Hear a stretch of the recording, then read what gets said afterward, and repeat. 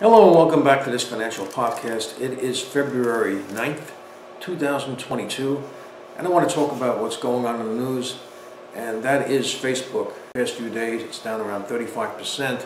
They're saying how terrible it is, especially in the financial mainstream media, how their user growth is shrinking, they're changing their name, their investment in the metaverse around 10 years down the road, and they don't know how that's going to pan out. The investment is losing money. Oh, get out, sell, it's terrible. And meanwhile, on the other side of their mouth, they're whispering to their broker, hey, it's working. Go get some more Facebook shares. And this is really goofy as far as what the competition is. Right? Why are they losing user growth? Oh, well, it's TikTok.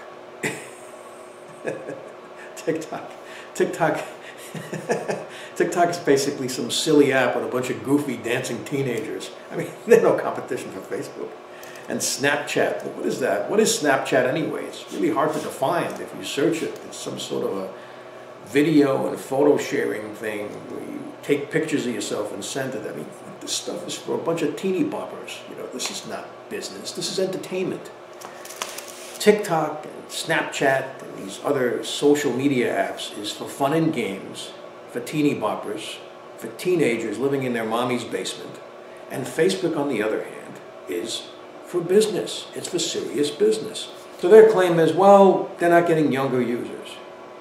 Well, I want to make a point here. Young people don't stay young forever. They get old, and then when they get old, they do old people things, like start a business. They invest in that business. They promote that business. Where do you do that? On a rock-solid network like Facebook. Millions and millions of businesses rely on the Facebook platform to promote their business, so the business can even be found, that people can find and buy their products and services, right?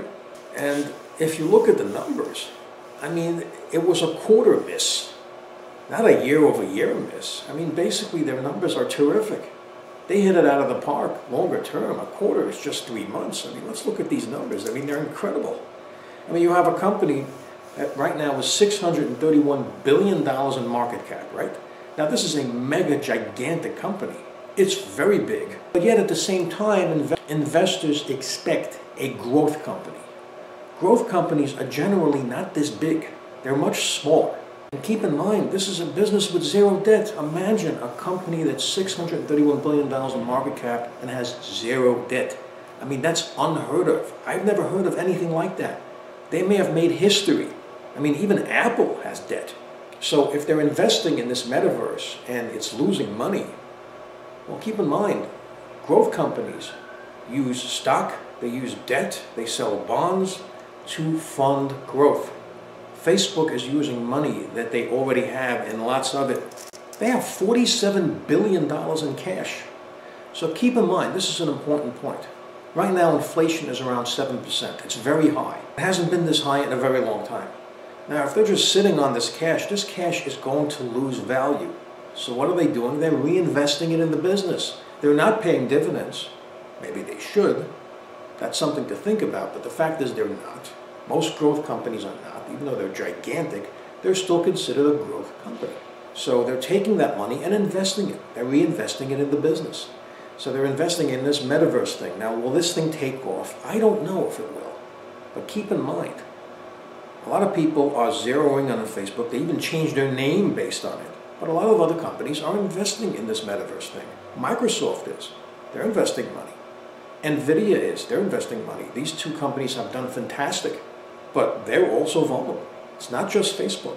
And if it doesn't work out, like I said, they're using money that they have. This money is not being paid out to shareholders. This is not a debt-financed investment. It's $47 billion in cash that they have, and they're just using a portion of that to invest in this metaverse thing. Keep in mind, also, that Facebook is not just Facebook. They have Instagram. They're growing users. WhatsApp is growing users. Facebook owns these companies. Now, people are criticizing the company for changing their name. Well, they have other parts of their business that are growing, that are not Facebook. Maybe a name change was on the cards. But people are saying not to this. Well, who knows? What's the difference anyway? Look at when Facebook came out. Look at the name Facebook. I mean, What's a Facebook? Face in a book? At the time, it may have sounded unusual, but now it's a household name. So Meta might be a household name in the future. What's in a name anyway? The business is still here. The core business is intact and doing quite well. And I'm going to go through some of the numbers right now. Double-digit growth. They have 3 billion users. Like I said, businesses rely on the platform for their livelihood. I mean, millions of businesses use this. There's a network effect. And I want to add to that network effect, look at Bitcoin, right? Bitcoin does not have a lot of utility use. Yes, some countries are adopting it now, however small countries, but it's very small as a payment system.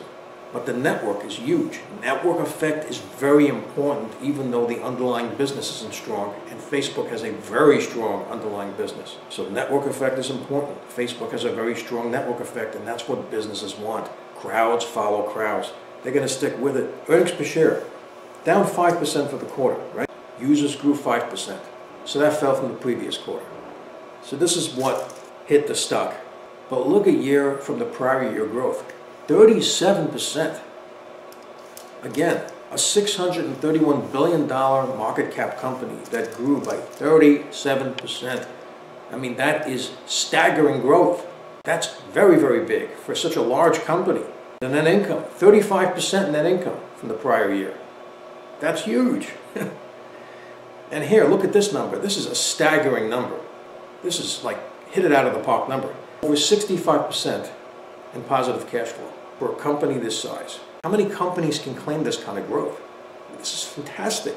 So these are very, very big numbers, and it's all because of the quarter that you have such a down move like this. For one quarter that didn't meet estimates, and that warrants around a 35% down move in just a few days. So what I'm trying to say here, at this price right now, this is a no-brainer. I mean, it's a great investment. If you already have shares, stick with it, don't sell. This can make money on a long-term, intermediate, and even short-term basis. You can put some money into the stock now, and it's almost guaranteed it's going to go up. Now, of course, as you know, with the stock market, if the overall market goes down, obviously everything's going to go down. So everything goes down with that ship, with that overall market ship. But as we know, in the long term, markets generally go up and up and up. And this stock is very undervalued right now. When you have numbers like this, a company that has the size of a defensive type of company, but yet at the same time still puts up huge numbers like this, double-digit growth. They really don't have any competition. They also own Instagram and WhatsApp.